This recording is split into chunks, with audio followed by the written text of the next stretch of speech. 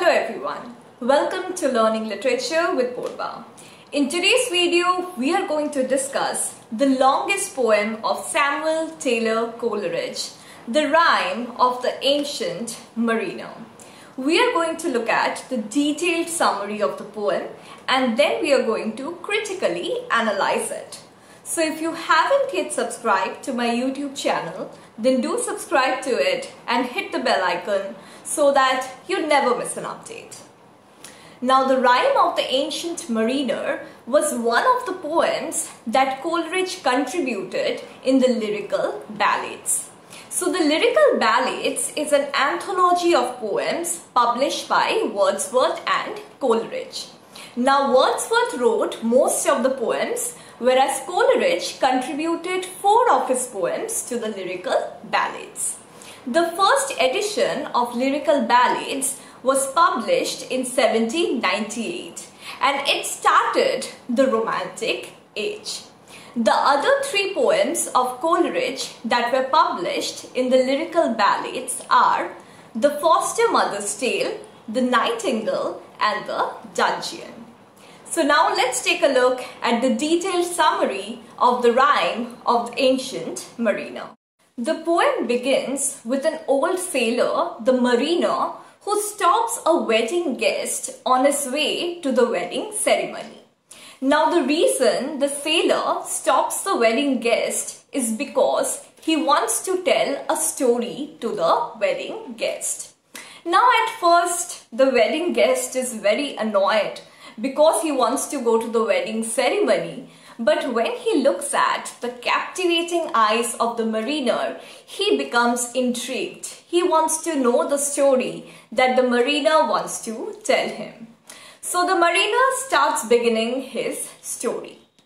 So it is about a sailing voyage that the mariner took many years ago. So at first everything goes great with the ship, there is great fortune, but then the ship is driven south by a storm. And then it gets stuck in the icy waters of the Antarctic. Now during that time, a huge bird called the albatross somehow appears from somewhere and helps the ship get out of the ice jam.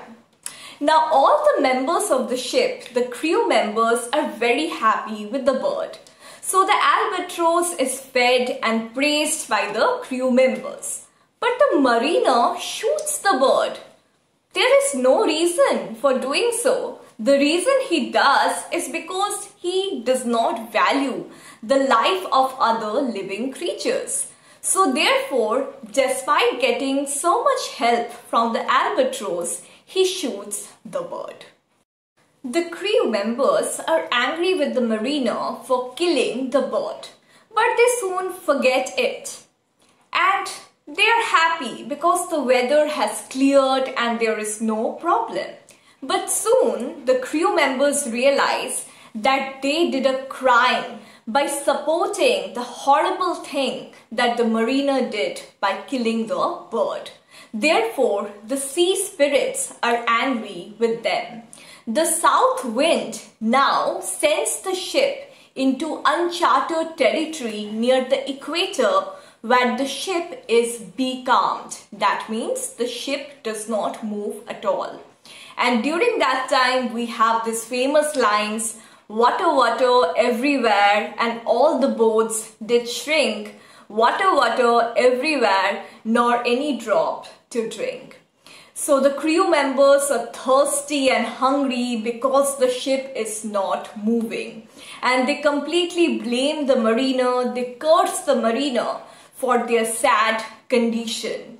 So they make the mariner wear the dead albatross, the dead bird, around his neck so that he can remember the burden he is carrying by killing the innocent bird. After a long, tiresome time, they see a ghostly ship approaching them. On board are Death, a skeleton, and Nightmare, life and death, a deathly pale woman. Death and Nightmare are playing dice for the lives of the crew members. With the roll of the dice, death wins the life of all the crew members, and nightmare, life and death, wins the life of the mariner, a prize she considers more valuable. Life and death, the name itself, is an indication of the mariner's fate. That means he will suffer a fate worse than death. So slowly, one by one, all the crew members start dying. But the mariner lives on. 7 days and nights pass, and the mariner is surrounded by the dead bodies of all the crew members, and he can see the curse in their eyes.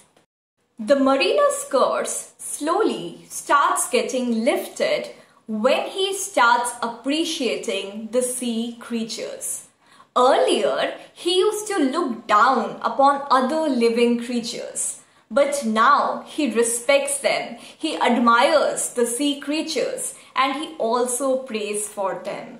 So when he is saying a sincere prayer, the dead bird falls from his neck, and his guilt is partially gone. Then it starts raining, and the crew members, the dead crew members, are possessed by good spirits, and the good spirits start sailing the ship. And in a trance-like state, the mariner realizes that the ship is being powered supernaturally. When he opens his eyes, he sees that he has reached his homeland. A hermit on the mainland finds the ship and pulls the mariner.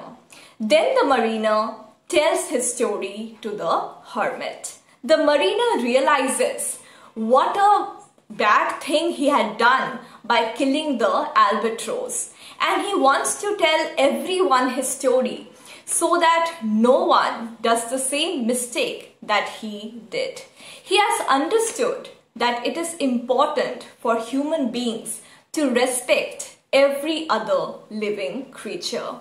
As penance for shooting the albatross, the mariner tells his story again and again to the people he meets because he's trying to teach a lesson in his story. He prayeth best who loveth best all things, great and small, because the dear God who loveth us, he made and loveth all. Every living creature is God's creation. Therefore, the best way to honor God is by respecting every other living being. So the mariner leaves and the wedding guest returns to his home, and the next day the wedding guest wakes up as a wiser man.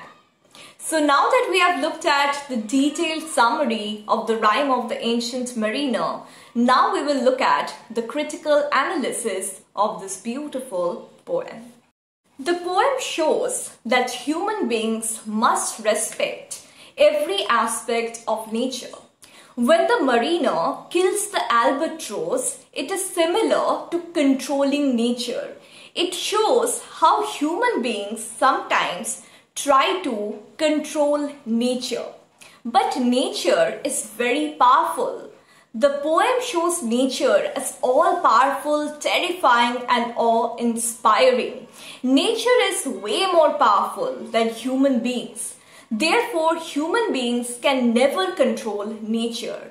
And that is evident in the poem when we see that suddenly the ship enters uncharted territory and it is becalmed. It does not move. And the crew members and the mariner, they almost die of thirst. The poem also shows the relationship between nature and God, or nature and the spiritual world. Any insult to nature is also an insult to God or the spiritual world. God has created nature. Therefore, when human beings try to control nature, the way the mariner tried to do so by killing the albatross, the mariner is not insulting nature, but he is also insulting the Almighty, he is also insulting the spiritual world. Harming nature then becomes a moral failure and a sin.